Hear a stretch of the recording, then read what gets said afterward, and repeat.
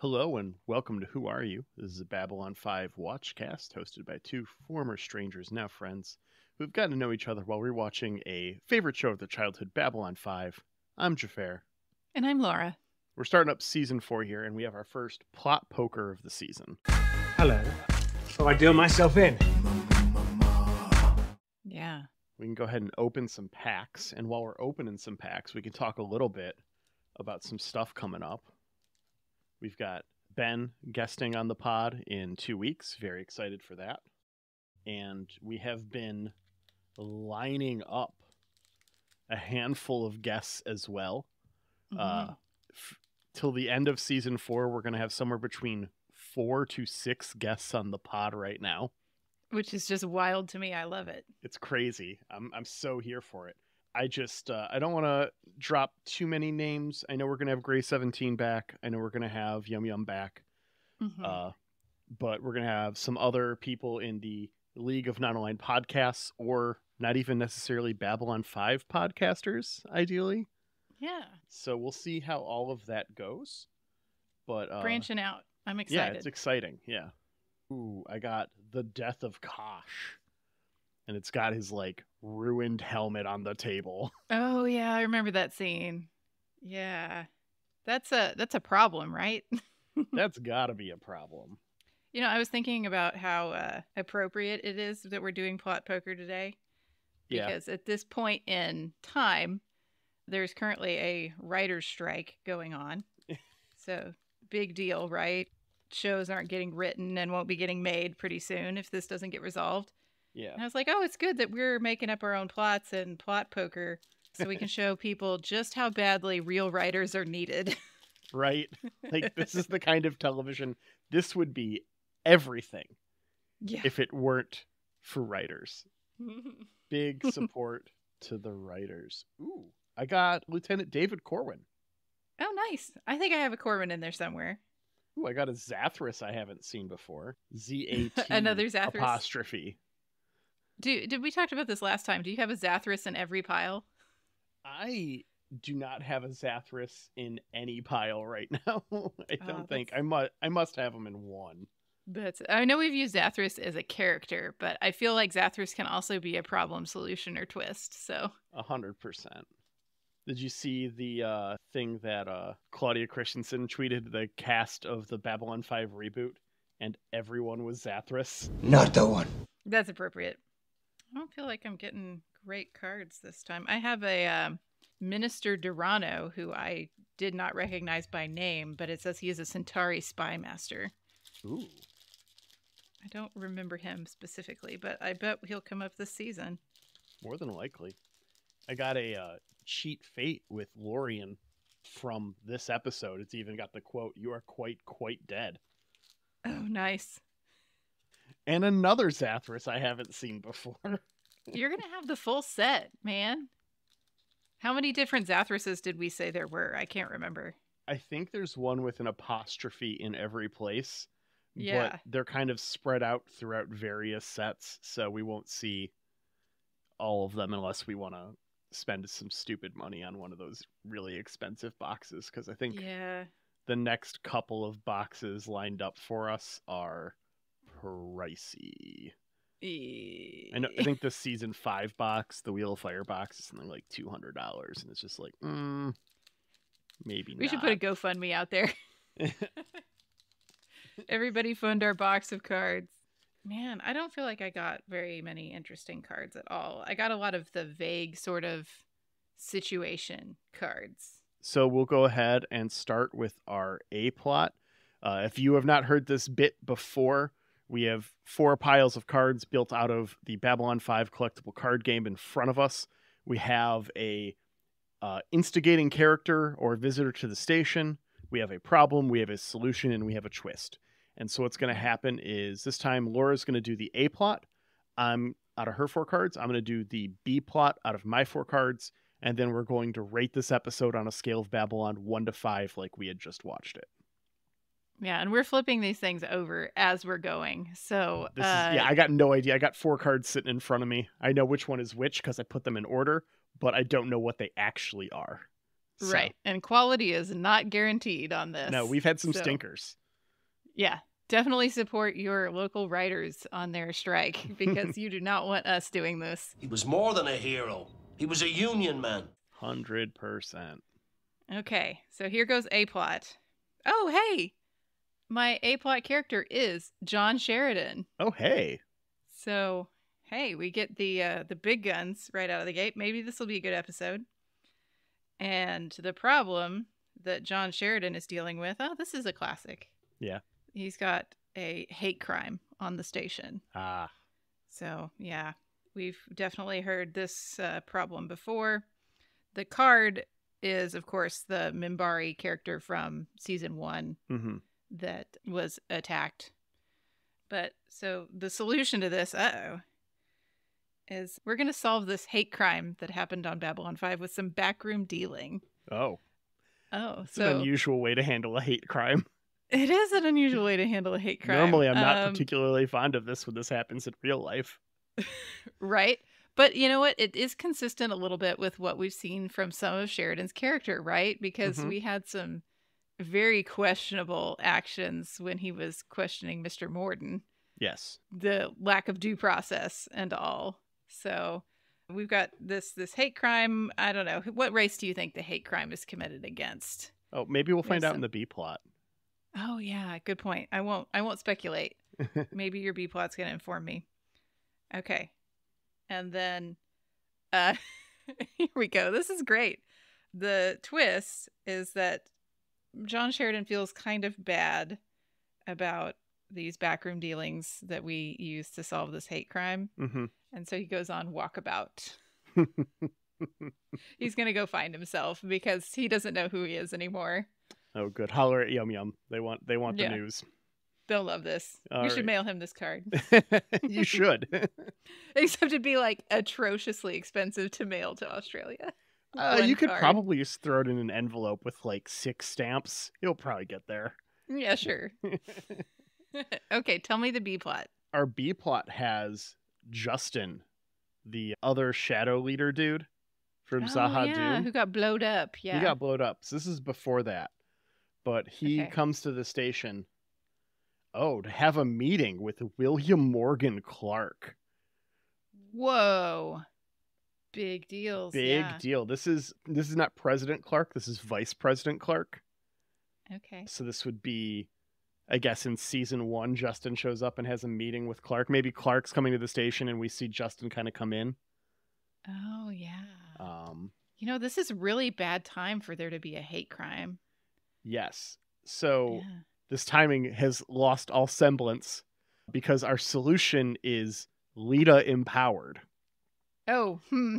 Which is Lita post Vorlon stuff is also here and make sure that I'm guessing Justin's trying to maybe pull some shit, maybe try and get some access to the vice president that he's not supposed to have. Yeah, and maybe he caused the hate crime too. Maybe he caused the hate crime. Maybe it's Clark's visit spurned the hate crime, and it's I don't think we see hate crimes against humans at all in the show. Yeah, no, a little bit maybe, but not really particularly common. Maybe it's something along those lines. Or maybe, since he's such a xenophobe, it's probably more likely that some of his supporters attacked some Minbari poet again. Crime. Yeah, humans did the hate crime. Yeah, that checks out. That's why we need backroom dealings. Exactly. Yeah, because Clark's on the station. But Lita stops Justin's associates from getting to Clark, and then our twist is, this is perfect. What do you want? So they stop Justin from getting to Clark, but Morden does. Yeah. Thus setting off the chain of events we know to happen. Yeah. He asks the fateful question. Yeah. And we know what Clark wants. Yeah, that's like the end. That's like the credits theme is Mr. Morden, like the door opens, Clark's there, Morden walks in, and he's all like, what do you want? Yeah. To credits, like perfect. And scene, yeah. Okay, well, how do you rate this episode of Babylon 5? I would watch the shit out of this episode. Yeah, this does sound like a good one, right? This sounds like a really good episode, yeah. Sorry, writers. Looks like you're replaceable. Yep. Someone get ChatGPT to put a script together.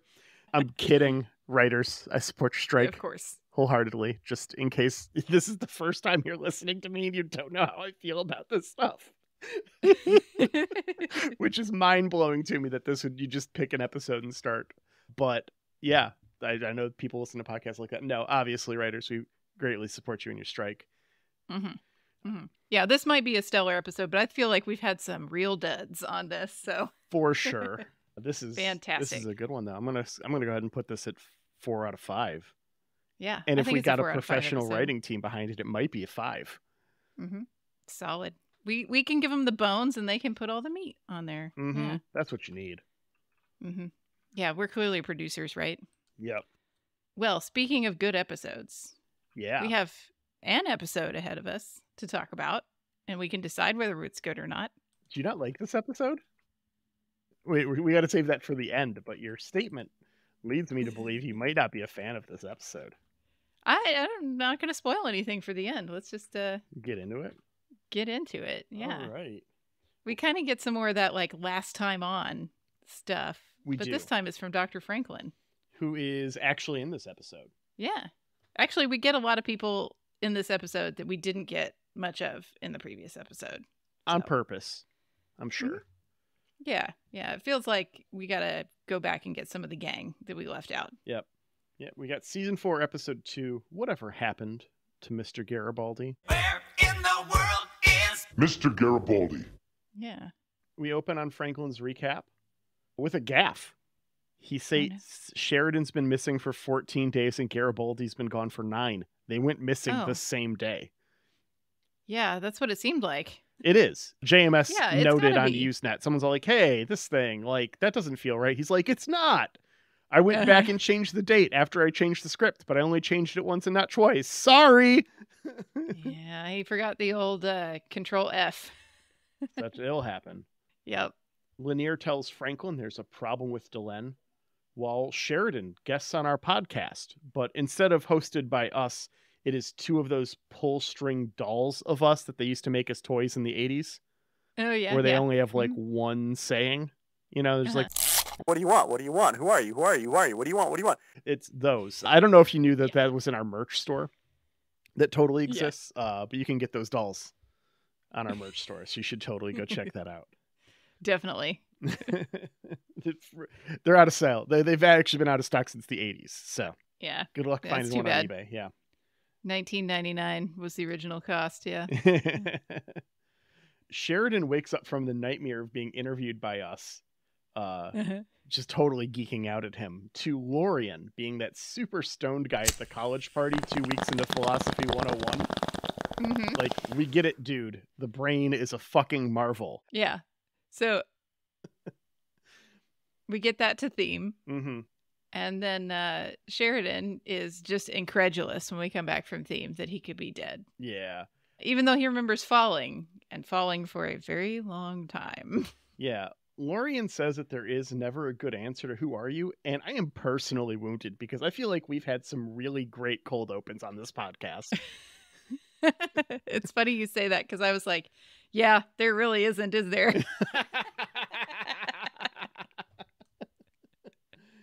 Can confirm. So I don't know. I guess that shows something else about each of us, doesn't it? We get one of 2 variations we'll see on the big questions here. What are you? And Lorian, that's rude. This isn't Florida. You just can't ask someone that. And for fuck's sake, if you do, don't ask them like that. Ask them what their pronouns are. It's not that fucking hard. Be polite. Ugh. Lorian tells Sheridan his pronouns are now past tense as he checks for a pulse and doesn't have one. Yeah, bummer.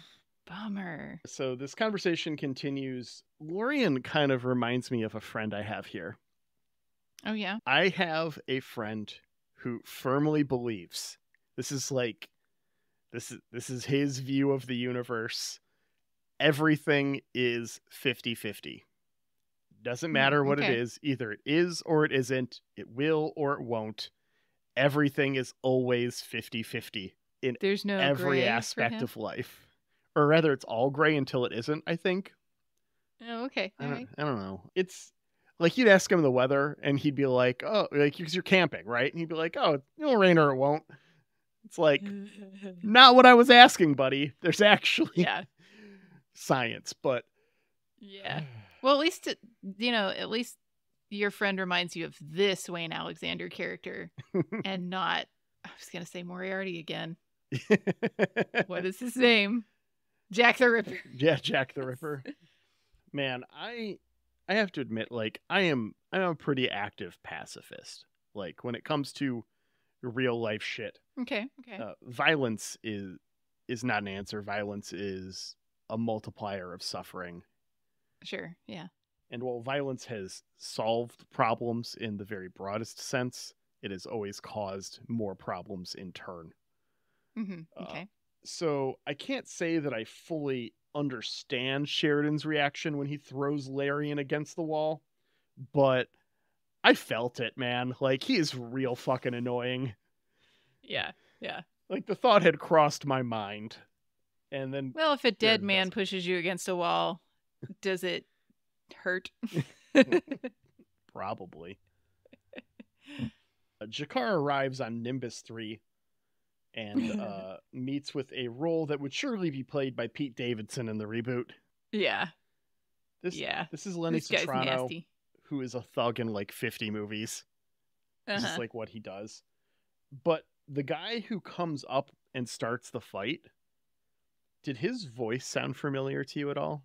He seemed familiar, yeah. Why? Why does he seem familiar to me? This is Anthony DeLongis, and his IMDb page is rivaled only by a CVS receipt. Okay. Dude has been in give me some highlights. Everything. Well, hey, I'll start off with V. What up, Scott? Gray 17. We got to get that rolling. He's in Roadhouse. He's a Kazon in Voyager.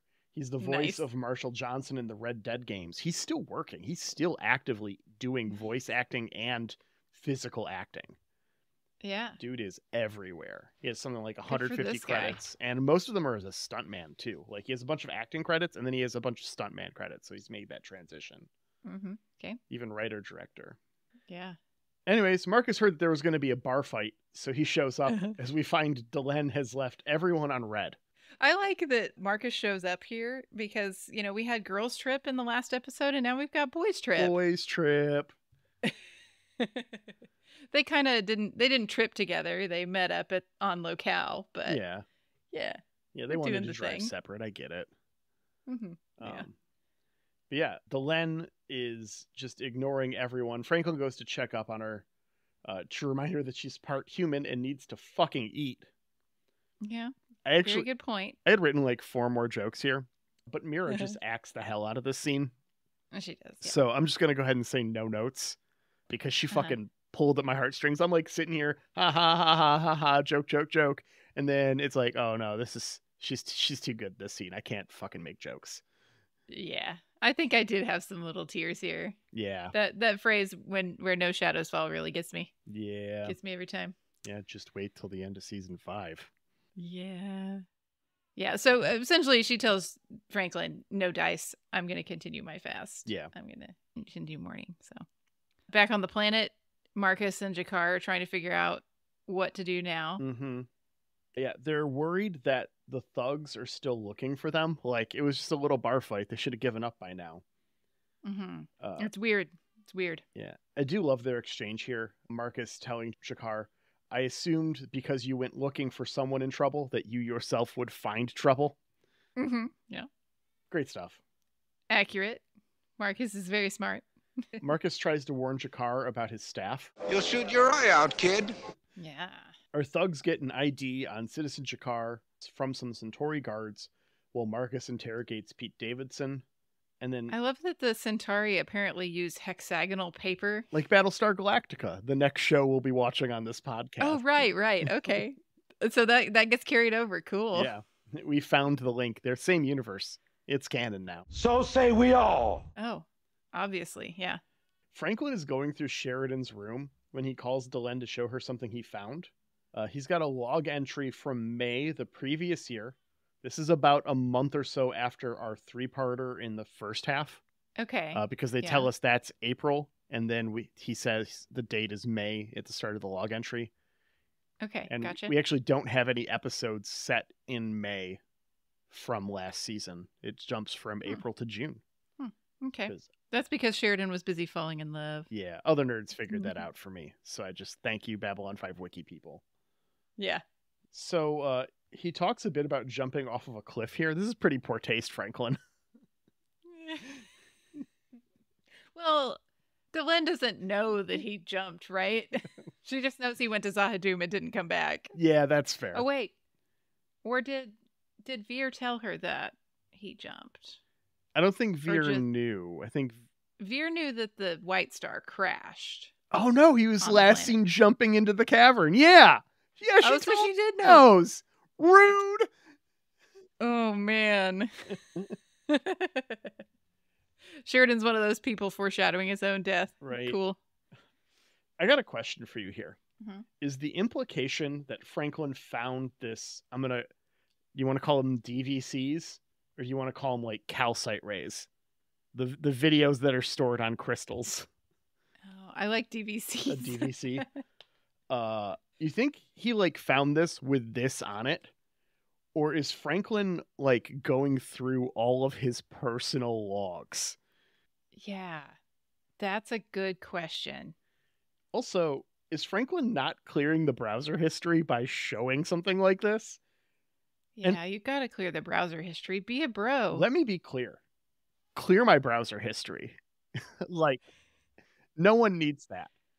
Yeah. The kind of life I've had, like, my 2 truths and a lie are I've been threatened to be sued by the Special Olympics. I have almost sued the TV show Supernatural, and I was sent a cease and desist by Doctors Without Borders. What I search is between me, Google, and everyone they sell that shit to, not you. Right. Ugh. It's so upsetting to think about someone just going through your shit like that. And like having having done this for, people that have passed and having to go through their things. Like, I can't imagine finding a diary, sitting down, reading it while going through all of their stuff, and then calling their girlfriend in mourning to be all like, oh, hey, here's this really nice diary entry about you. Yeah. Like, did he stop when he started to talk about falling in love? Did he listen to the whole thing and then call her? Like, I mean, we know Weird Franklin has a history with some questionable choices in how much research he's willing to do. So I would think that he would just do the bare minimum because that's how he always does his research when it's about something like this. But maybe not. I don't know. It's just, it felt skeezy to me. I could see in the instance like of this sort of disappearance that Sheridan has. He kind of goes rogue and then disappears and dies and whatever. Maybe you need to read the last few pages of the diary. Fair. Just like try to figure it out, put some pieces together. But he went back to May. Yeah. Yeah, this was not. I don't think you needed to go in the back that far. I mean, maybe it was the previous entry. Maybe he just went and looked at the most recent private log, and that's the last time he did one. Yeah, that seems weird, though, right? Like, our captains are supposed to be logging a little bit more often. I mean, but maybe it's just Star Trek spoils us as a plot device. I don't know. True. Could be. Meanwhile, G'Kar and Marcus decide to Scooby-Doo and split up, with Marcus heading back to Babylon 5 and G'Kar getting got. This is the rookie mistake. Mm-hmm. You never split the party. Nope. Let's split up and look for more clues. Don't split the party. Don't split the party. Marcus would have taken out like 4 of those Centauri dudes. Would not have been a problem. Yeah, he would have heard him coming. We know our Marcus. Although I guess that would have long-term implications for the story. G'Kar not getting caught. That's not a conversation we're having right now. No. We'll get there very soon. Yeah. Yeah, but yeah, G'Kar gets himself caught by these Centauri. He puts up a little firefight first. Yeah, he shoots like 1 dude. Yeah, he tries. Given he like totally knew they were about to jump him, you'd figure he could get more than 1 because he's like awake and listening, and I don't know. It felt very un-G'Kar to me. Yeah, but they should have written a few more, but maybe we didn't have the extras to like mow down. Fair enough. Yeah, if there aren't 4 dudes, you're not taking G'Kar in, so you can only kill 1 because you've got 5 extras. Right. That's fair. I would rather that than him fight 5 dudes kill 4 of them and then get taken in by 1. That seems less heroic. Yeah. Back on Babylon 5, Delenn's viewing of the diary has given her a little change of heart. Mm-hmm. And she's decided that she needs to gather the whole White Star fleet. Yep. And try to mount a full-scale attack on Zahadum. Yep. You know, they still have a few members of the League of Non-Aligned Worlds, I think, that are on their side. They're calling a couple allies, but the League itself is kind of kaput. Yeah. Yeah, she's just like, hey, we're going on a suicide mission for my boyfriend. I mean, attacking Zahadum. Yeah. Totally no ulterior motives here. Right. Meanwhile, on Centauri Prime, Londo gets woken up so he can spit sick shit at Royal Court when Katarja gives Londo a gift. G'Kar in chains. Yeah. What he's always wanted, apparently. Mm-hmm. G'Kar gets a moment to speak here, and he decides the most important thing is to let Londo know that Garibaldi is missing. I think this is a good choice, though. 100%. Because Londo definitely had a bond with Mr. Garibaldi, even if it kind of got broken by his, genocide. You don't have to whisper it. It's just awkward, when you do a little light genocide. So embarrassing. But we know that Londo still has a connection and feelings for Mr. Garibaldi. Yeah. And that sounded very awkward and romantic, but you know what I mean. I have not looked at Archive of Our Own, but I assume that is the place for that particular thing. For that particular bromance. Right. Yeah. I'm sure there's plenty. Yeah. So G'Kar knows he's going to care. Yeah. And I'm glad that that's what he decided to say. Agreed. This is super smart play by G'Kar. Then we cut to the aforementioned Mr. Garibaldi in all 20 seconds we see him in the episode that bears his name. Yeah. He's not in great shape. No. He's like in a hexagonal room. It is a very nondescript cell. Mm-hmm. And his captor is not forthcoming with information. But when he turns to violence, they gas him. And yeah, they're just like taunting him over speaker. Did you connect the dots on who this was at this point? Like, you probably remember from watching the show previous. Yeah, are you saying I'm supposed to get something from the voice itself, or no? The voice is different. It's the man entering the room. Okay, tell me about the man entering the room. Like, I know from having watched the show. Okay, we're not supposed to know at this point. Okay, but knowing and seeing, it's pretty obvious to me. And looking at old Usenet posts, a ton of people clocked this. Okay. And JMS was like adamant about not saying anything. So I will not say anything, as well as it's not confirmed that it's who it is at this point. Are we supposed to know it's a specific person? I mean, there's a very clear uniform that is missing one clear insignia. Spoilers. Yeah. Okay. And there's also a height, build, and hair that match pretty closely. Okay. Gotcha. Anyways, Londo goes to visit G'Kar, also in captivity. We see G'Kar and Garibaldi in captivity back to back. Yeah. Londo tells G'Kar what is in store from him. This is clearly like, I've seen this happen, not this is what you have to look forward to. Like, I don't wish this upon my worst enemy, which is literally you, by the way.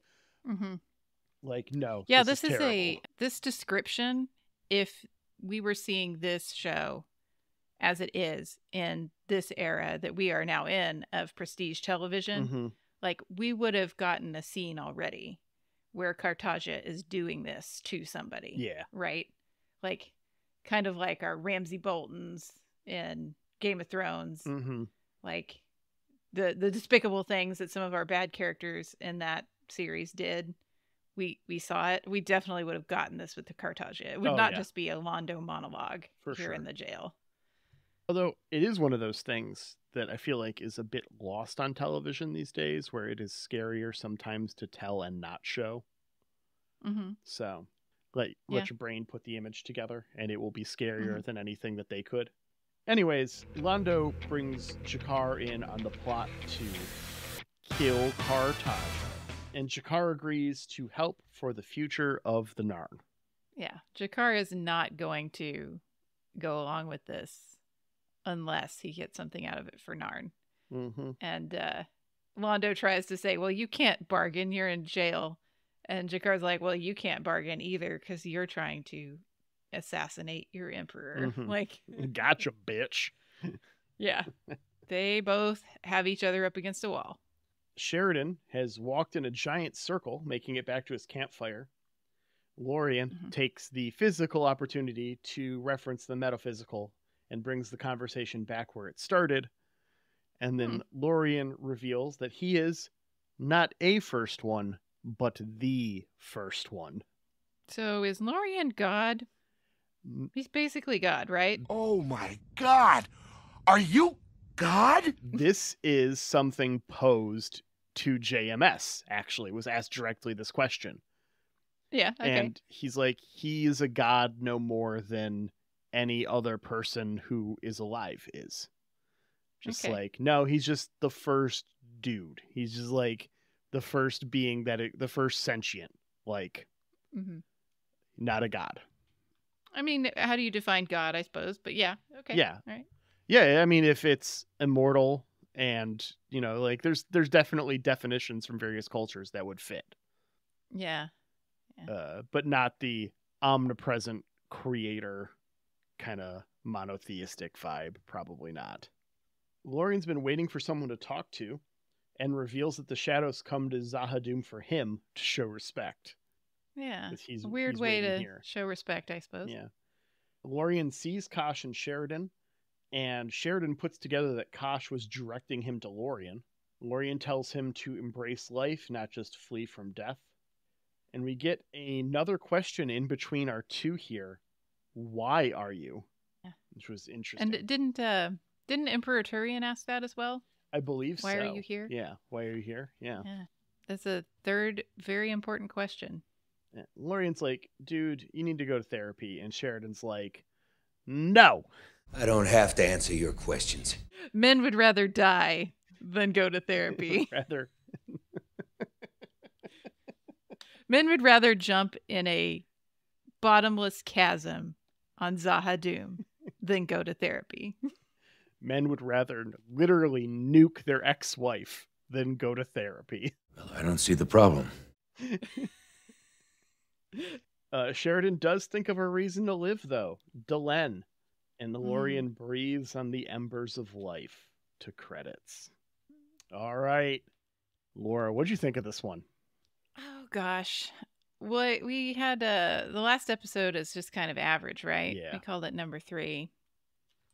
I can't check because it's actually in my old notebook. I moved on to a new notebook. I managed to fill an entire notebook with notes from our show. Wonderful. Just about. There's a handful of woodworking notes in there and some measurements of this house before I bought it so that I could plan my kitchen and stuff. But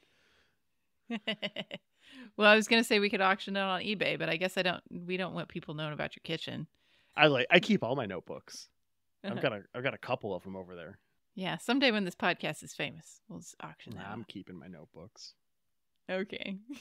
There's not even personal notes in them, but there's like D&D campaign notes and stuff. I don't segment my notebooks. They're by time. So I just have them all that way. Whatever's going on in my life. Man, I like this one. Yeah. I don't know if I'm ready to call it a 4 yet. Maybe we're making incremental improvements. Maybe this is a 3.5 for me. Yeah. What about you? I'm going to put this at a 4.5. Oh, okay. It's a 4.5? I loved this episode. 4.5. Right. This is the perfect tons of shit happens episode of this series. Yeah, for sure. And the reason this clicks and all of the other ones don't is the other is all tons of shit happens through the lens of plot. This one is all tons of shit happens through character driven. Yeah. Every single moment in this is a character driven moment of them dealing with the repercussions of their actions or choosing to act instead of things happening around them, which is usually what it feels like in this type of episode where it's just a ton of plot acceleration. Fuck yeah, Babylon 5. This is the shit. This is why I watch this show, is episodes like this. Yeah, I really enjoy the stuff with Jakar. Yeah. Especially, you know, the one thing that's motivated him to give up his sanctuary is to go look for Mr. Garibaldi. And that is so important. I also love the way we keep fleshing out Cartagia. He's just bonkers. Yeah. By the way, you looked up one of our thugs. Yeah. In IMDb. I decided to look up the actor for Cartagia. Yeah. You want to know what he's been up to? Nothing. He is a lawyer. He's a lawyer? Good for him. Yeah, he gave up acting and went and became a lawyer. His stage name was Wortham Crimmer. Apparently, Wortham is not his name. It was his first wife's maiden name. Huh. So he was going by Wortham Crimmer, and now he is Robert Crimmer, and he is an attorney. Good for him. I love it. I really hope that he brought all that Cartagia energy into the courtroom sometimes. I am super curious, but also hope I never find out. I mean, obviously. he's almost in his 70s now, so yeah. I don't know. Could be really fun. Could be like chaos in the courtroom. But yeah, he's great. I mean, this stuff that's moving forward is great. I can't wait to see what we get in the next episode, which is season 4, episode 3, The Summoning. Ooh. A mysterious spacecraft heads towards Babylon 5 as Ivanova and Marcus search for more First Ones to aid in the war. Babylon 5 welcomes back its missing officers. The Vorlons undertake a new fighting tactic. Interesting. Missing, they're welcoming back the missing officers. Yeah. Plural. So well, there's only 2 missing, so. Yeah, I think we're going to get some resolution on both those plots, is what I'm saying. Well, I'm looking forward to that. But before we get there, got to say thank you, Jeremy Siegel, for our lovely theme music and not accepting my friend request. We really love that you were able to put that together for us. We truly appreciate it. You can find more Jeremy's work at jeremysiegel42.bandcamp.com and also his Nuclear Jaguar on Spotify, where Jeremy's competing in the Album a Month Challenge, and they're all great so far. Let's give them a listen. Yeah, rocking it. And thank you to Angry Duck Time Machine on Instagram for our podcast artwork. Thanks, Aaron, for editing our podcast. We really appreciate all the time you put in to listen to us talk. Oh my gosh, yes. And then thank you, listener, for listening to spending some time with us, listening to our show. We do appreciate that. Join our Discord community. All of our friends there appreciate you. I know someone's going to ask me about my 2 truths and a lie there. I may or may not say something. We'll see. I was sitting there in my mind going, okay, which one could it possibly be? Oh, yeah. 2 of those are real stories. Yeah. They're stories, too. I feel like we need to sit and discuss those at the next Star Trek Las Vegas. That sounds like a plan. All right. Yeah. Well, thanks, everyone. Have a good week, and we'll see you next week, Internet. All right. Bye.